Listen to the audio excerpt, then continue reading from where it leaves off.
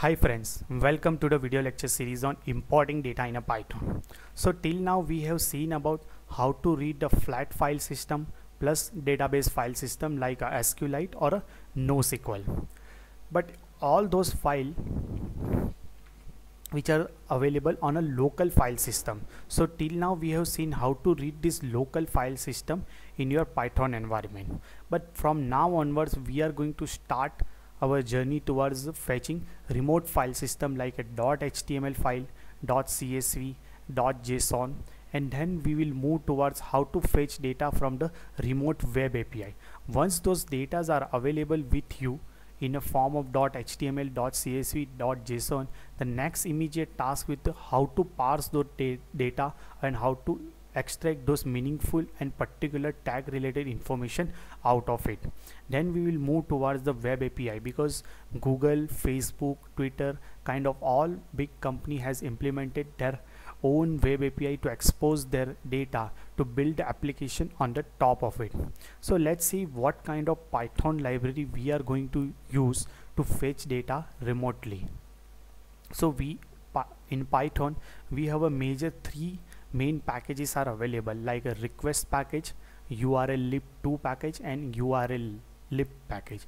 The other one we are going to use, which is nothing but the pandas, that is very easy to use to fetch data from the remote location.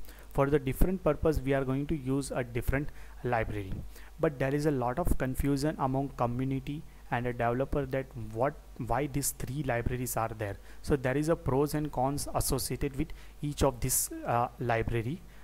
Keep pandas aside, panda is not coming into these three rays, because these three are mainly to get the data directly from the remote location, and panda is nothing but that is a data analysis library, but it has given those functionality to fetch data remotely, like a fetch .html, .csv, or .json file.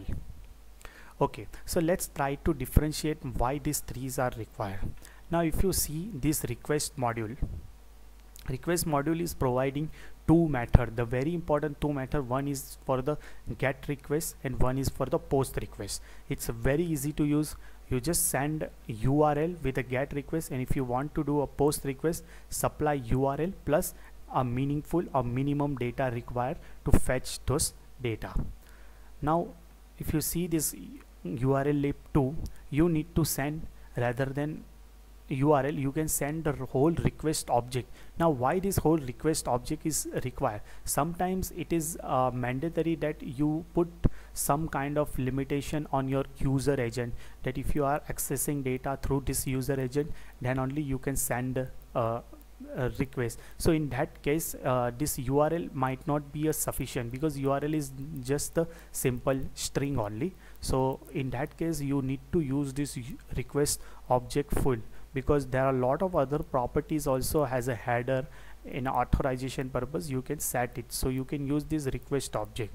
But there is a one drawbacks here, that no URL encoding. Why this URL encoding? When you are sending data as a get request, you need to encode those URL, otherwise that data is visible across your whole network from the client to the server. But that limitation will be solved with the help of this urllib library. That urllib library is providing this URL encoding mechanism. But here you can't supply the whole request object, you just need to supply like a simple URL only. That's what you are supplying in a request module. So that is the pros and cons associated with all these three library.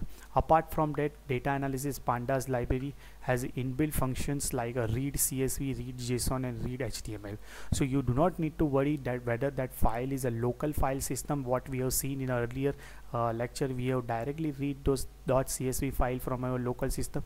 Exactly the same function you can use to fetch data from the remotely. This pandas library will automatically figure out whether you are reading file from your local system or from the remote machine.